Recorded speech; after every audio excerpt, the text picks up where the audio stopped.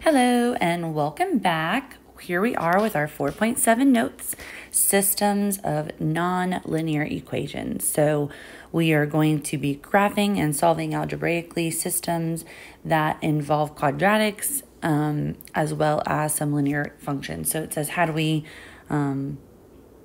I solve a system with nonlinear functions? So the possible cases for these systems is that we could have a system with a linear equation and a quadratic. So that is a line and a parabola. And if we graph that, think about what could happen with a line and a parabola on the same graph. They could not intersect at all. They could intersect one time, or they could intersect two times. And so those are our possible cases for solutions. We could have no solutions, one solution, or two solutions. If we have two quadratics, so if you imagine two parabolas on the graph, then obviously they could never touch. They could touch at one point, they could touch at 2 points, or they could be the same graph. So it could actually have infinite solutions. So those are our cases for systems with linear and quadratic, or just two quadratics. So we could have no solutions, one solution, two solutions, and then or infinite solutions with the two parabolas. So let's go ahead and start by solving these systems by graphing. So what I want to do is I want to graph this first one, which is a quadratic in green, and then I want to graph this second one, which is a linear equation in that lavender color. So the lavender one, the linear, is going to be very easy to graph. So that has a y-intercept of -1 and a slope of -2. So here is my line for that equation. And then I need to graph the quadratic. The quadratic is given to me in standard form, so I need to convert it into vertex form so that it's easier to graph. So because that b value is even, I'm going to go ahead and use completing the square. So plus something, and then my -1 plus that same something. So half of b squared is a +1. So this now factors into x minus 1 squared, and then plus 0, because -1 plus 1 is 0. So this means my vertex is at 1, 0. And the a value is 1. So right 1, up 1, left 1, up 1, right 2, up 4, left 2, up 4. And so then there is my parabola. And we can see that on this graph, this linear and quadratic never intersect, never touch.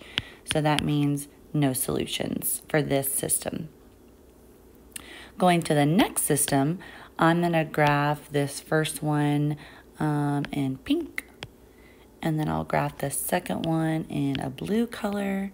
And both of these are quadratics, and both of them are actually in vertex form, which makes my life so much easier. So I can go ahead and start graphing. So for the first one, my vertex is at 1, 1, and my a value is a +1/2. So that should be enough to get started. And then in my second graph, I have also the vertex at 1, 1. And this time the a value is -2.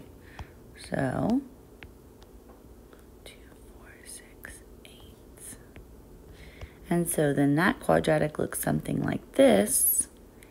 And I can easily see now that this has just one solution right here. They're sharing that vertex, one solution, and it is at that 1, 1. Okay, so that's by graphing. And then, of course, we can solve algebraically. So when we solve systems with just linear equations, we could have used graphing, substitution, elimination. We're still kind of doing the same thing here algebraically. We can obviously solve by graphing. That's what we just did.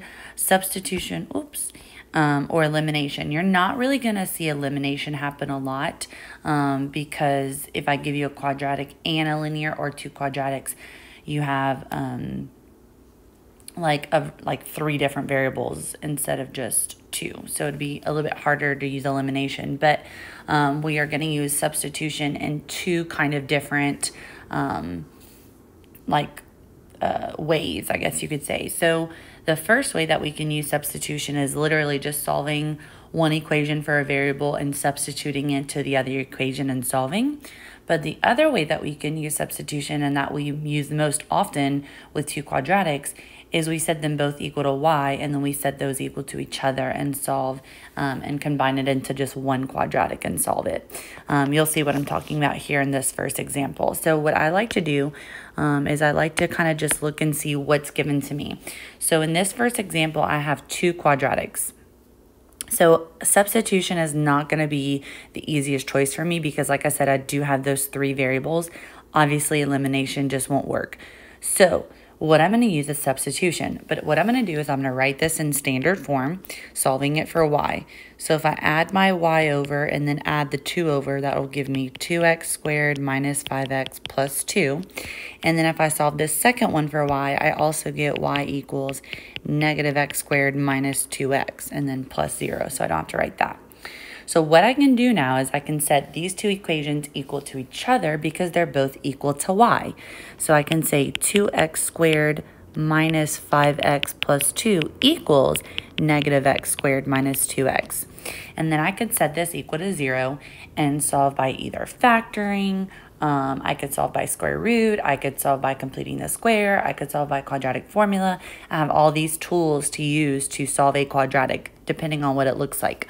So if I make this equal to 0, I end up getting 3x squared plus minus 3, excuse me, minus 3x plus 2 equals 0. Well, I noticed that this doesn't have a GCF. Definitely don't want to complete the square because it's going to give me some odd numbers. Factoring, factors of 6 that add up to negative 3. Don't think that's going to work, so I'm going to go to quadratic formula. So quadratic formula would be x equals, or in this case, we're solving for y. The opposite of b plus or minus my b value squared minus 4 times a times c all over 2 times a, which is that. So then I'm looking at my discriminant to see what that's going to give me. 9 minus 4 times 3 times 2 would be 24. 9 minus 24 is a negative number. So this is really going to be 3 plus or minus the square root of a negative 15 over 6. I'm stopping right here. My discriminant is negative. That means I get two imaginary solutions. So this is no real solutions. Think about your answer to a system. It's where these graphs are intersecting or touching. If it's an imaginary number, it's physically not happening. It's happening in this other dimension that we can't even graph. So this is going to be no real solutions. All right, let's try it again with the second one. The second one, we do have y equals negative x squared plus 4, and then y equals 4x plus 4. So because they're both already set equal to y, I'm going to go ahead and use that substitution again where I'm just setting those two things equal to each other. So a negative x squared plus 4 is equaling a 4x plus 8. And so then again, like I said, setting that equal to 0, I want to make my x squared positive, so I'm going to add it to the other side. So that means x squared plus 4x, subtracting the 4 gives me a positive 4 here. And then I'm looking at this and I see that that is a perfect square trinomial, which factors into x plus 2 squared. Take the square root. So x is negative 2. So if I'm getting one value of x, then that means I should be getting one value of y. Remember, this is the answer to a system is a point. It is a location on my graph. So I don't just stop here and say x is negative 2. I need to also find what that value of y is. It's a coordinate location. So when x is negative 2, I actually get y to be 0. And I could plug that in here or here, whichever you think is easier. I would probably do the second one. 4 times negative 2 is negative 8. Negative 8 plus 8 is 0.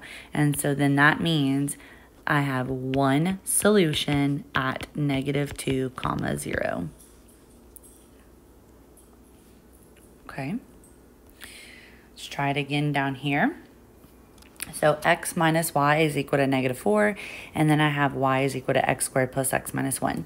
So again, I'm going to use some type of substitution. I'm actually going to solve this first one for y, and then that way, like I said, I can just substitute. So I get y is equal to x plus 4. And so then that means x plus 4 is equal to x squared plus x minus 1.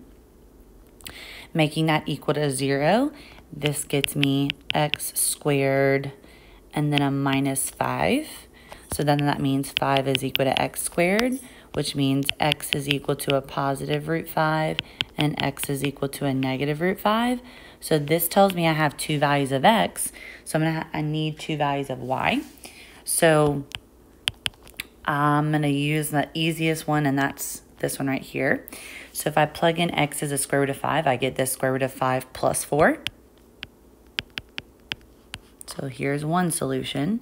And if I plug in x as a negative root 5, then I get y to be, you could do 4 minus root 5. And that's actually how you should probably write the other one as well, but it doesn't really matter. 4 plus root 5. And there you go. So that means we had two solutions for this. That was a linear and a quadratic, two solutions. All right. The next one, easily set up for us. They're both equal to y, so I'm going to go ahead and set them equal to each other. So a 3x squared minus 4x minus 1 equals a 2x squared minus x plus 9. So I'm going to set that equal to 0. So subtracting the 2x squared, I get 1x squared. Adding the x, I get a negative 3x. Subtracting the 9, I get a negative 10 equals 0. This is factorable. The factors of negative 10 that add up to negative 3 are going to be a negative 5 and a positive 2. So then that means x is equal to 5 and x is equal to negative 2, which again means I have two values of x, so I need two values of y, which means I have two solutions. So I need to plug in x into I need to plug in 5 into either one of my equations in the original problem and solve for y. So I'm going to go ahead and just do this second one here. So 2 times 5 squared minus 5 plus 9. So 5 squared is 25. 2 times 25 is 50 minus 5 plus 9. So 45 plus 9 is going to be a 54. So that's one solution. And then I also need to plug in the x value of negative 2. So negative 2 squared is 4. 4 times 2 is 8. Negative and negative is plus, and then plus the 9, so that's actually 19. And so then when x is negative 2, y is 19. So these are my two solutions for the system of two quadratics. Okay. And then we have one more. So for this one, let's see, what color do I want to go? I'll go this one. So this one I have 2x squared plus 4x minus y equals negative 2, which is a quadratic. And then x squared plus y is equal to 2, which is another quadratic. So I'm actually going to solve the second one for y and do a plug-in type of substitution. So if I solve this for y, that's getting me a negative x squared plus 2. And so I'm going to plug it into the y here. And so then I get 2x squared plus 4x. Distributing that negative as a positive x squared minus 2 equals negative 2. Combining like terms. Those 2's cancel out. GCF of x. So that means x is 0 and x is a negative 4/3. And so when I plug in 0 for the x value, I get a y value of 2. 0 squared is 0, negative 0 plus 2 is still 2. So this means when x is 0, y is 2. So that's one solution. And then I have x is a negative 4/3. So I need to plug that in. So if I plug it in here, that would be y equals negative 4/3 squared plus 2. So that would be a negative positive 16 over 9 plus 2. So a negative 16 over 9 plus 18 over 9, which would be a 2 over 9. So then that means y is 2 over 9. And that's my other solution. Okay. Not too difficult. And then, of course, we have a word problem. So for this one, our word problem says the area of a rectangle is 120 inches squared and the perimeter is 46 inches. Find the dimensions of the rectangle. So I'm a visual person. I'm going to draw myself my rectangle. We don't know the length or the width. Actually, I'm going to call this the length and then this the width. It really doesn't matter here. What I do know is the area is 120 inches squared. Well, how do we find area? Length times width. And then the perimeter is 46. Well, how do we find perimeter? Yes, we add up all the side lengths, but I know that opposite sides are equal in a rectangle. So this is actually 2L plus 2W is equal to 46. And so here's my system. So I need to solve this system to find the dimensions of this rectangle. So what I'm going to do is I'm going to actually use substitution with the first equation. I'm going to solve this for either one of my variables. It doesn't matter. I'm going to go ahead and solve for L. So I'll have L is equal to 120 divided by W. And so then I'll substitute that into the second equation. So now everything is in terms of W. So if I multiply this is going to give me 240 over W plus 2W equals 46. Multiply everything by W to get rid of that fraction gives me 240 plus 2W squared equals 46W. Rearranging this into a quadratic, this is 2W squared minus 46W plus 240 equals 0. Everything is divisible by 2.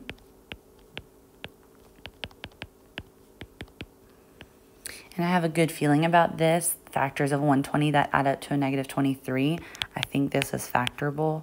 So I'm going to come over here and kind of make my factor tree or whatever you want to call it. 5 would be 24. Yes. 6 would be 20. 7, no. 8 would be 15. Yeah. And then 10 and 12. And then it would kind of go backwards. So then I think which one of these could give me a 23 or a negative 23. And that is going to be the 8 and 15. Sweet. So that means I need a minus 8 and a minus 15. So that means, so those are my two quote-unquote answers. Now, the way that we solve this, it says the width is either 8 or the width is 15, right? Well, how do we know which is which? Well, let's say I use the width is 8. If I plug that back in, that means the length would be 15. Or if I say the width is 15, then that means the length would be 8.